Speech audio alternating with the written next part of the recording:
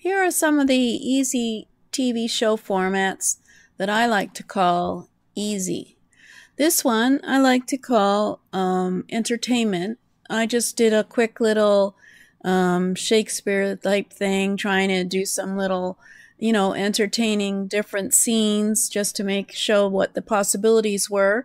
But you could have an entertainment show, which was basically could be for artists, performing artists, writers, actors, speakers, artistic groups who want to show off your creative side. You want to intrigue possible buyers or clients. You want to showcase a portfolio of your work, or you want to use it as a one sheet for you as a speaker. The pros, of course, is entertaining, engaging. It showcases your personality. It showcases your work. So it's very possible to be something that people talk about. The cons, of course, is a lot of work to produce, even if it's just reading a book out loud. If it isn't working, it can be bad publicity. It's difficult to produce a TV show every week or every month that's entertaining in terms of using a lot of scenes or backgrounds, or having to write up the script each month and practice beforehand if you're trying to do something creative. But then, of course, there's other TV show formats as well. You could have an instructional type of TV show every week or every month. Probably every week would be more useful because people would come back on a frequent basis. You could be a fitness show, it could be a cooking show, it could be an instructional show, it could be something that people find engaging. They might even find you entertaining, but you are also going to be instructional and add value to what they're going to have a look at in terms of your TV show. So it doesn't have to be complicated to do a TV show. You can use your camera, your digital camera. The quality of video these days is such that it doesn't require much except for decent lighting, decent sound, and of course a good digital camera or a good digital webcam to do the TV show. So you can obviously do a TV show format for instructional. It would be good for trainers, educators, instructors, chefs, even artists, demonstrators, people who want to share their hobbies. These are especially entertaining and will get people to come back every week. This is always a good thing, is them coming back on a regular basis.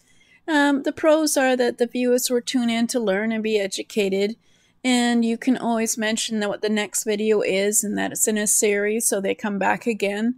It could be step by step on one topic in one show, or it could be a series, so it's easy to create a schedule of shows weekly because you know what's going to happen next week. You're not always having to think up an idea for each week. So it's going to be something that would be easy to format and then be able to prepare for it.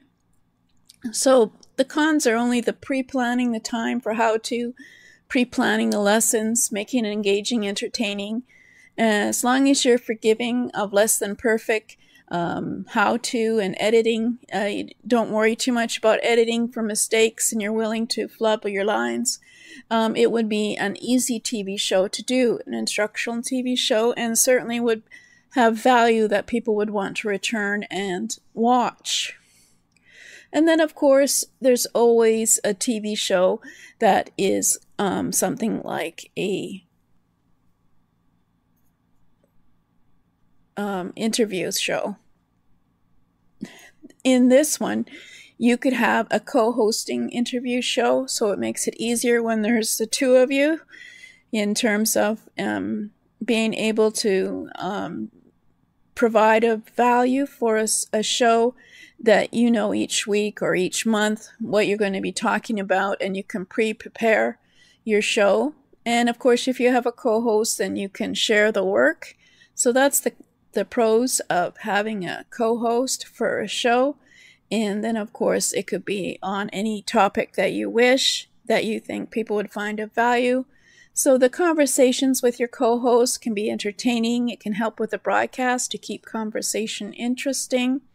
You'll be collaborating with your co-host, and your having conversations, so they'll be assisting in promoting the show as well as helping in creating the scripts or preparing the show as to what needs to be done each week.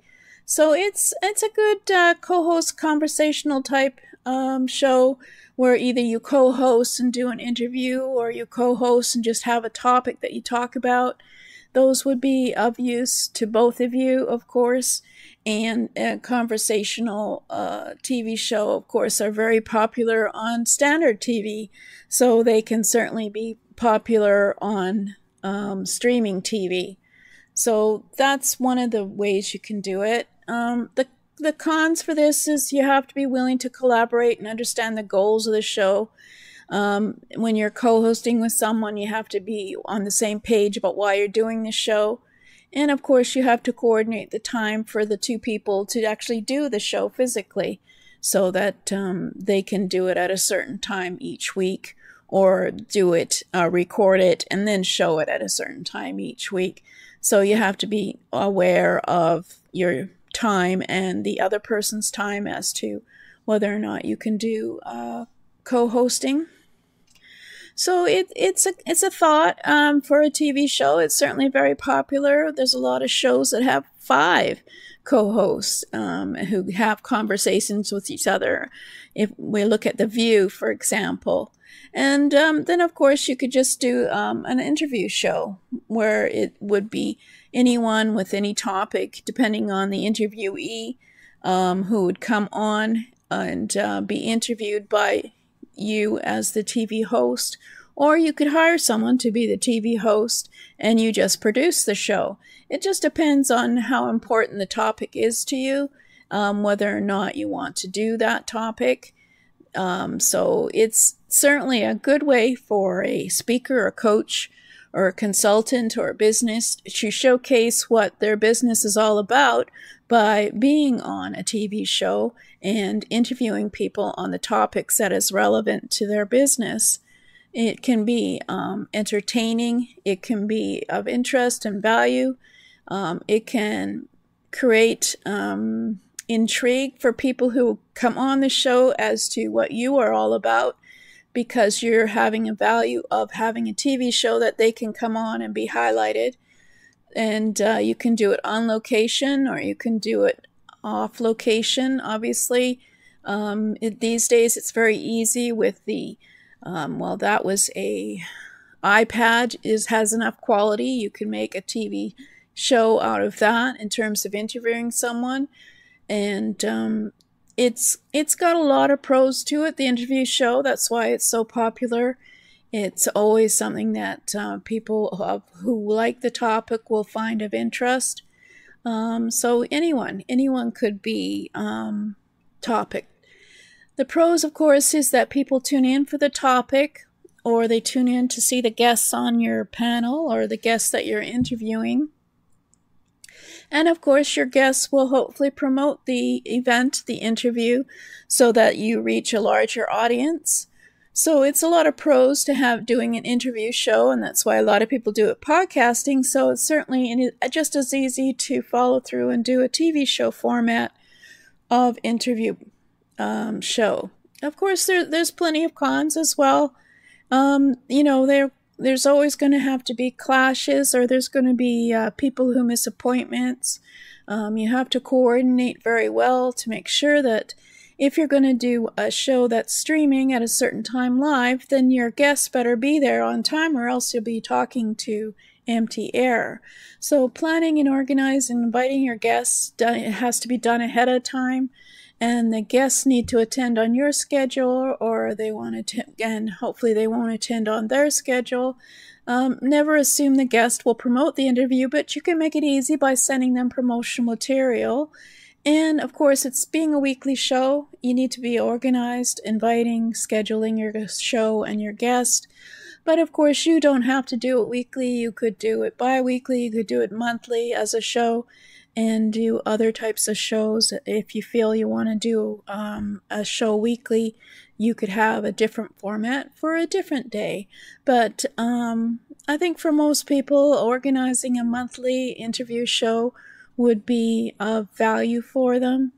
You could also do a panel show where you have 4 or 5 experts who come on and you interview them and they discuss certain topics that would certainly be of value for your audience, to have experts come on and talk about a topic like climate change or something like that, or productivity.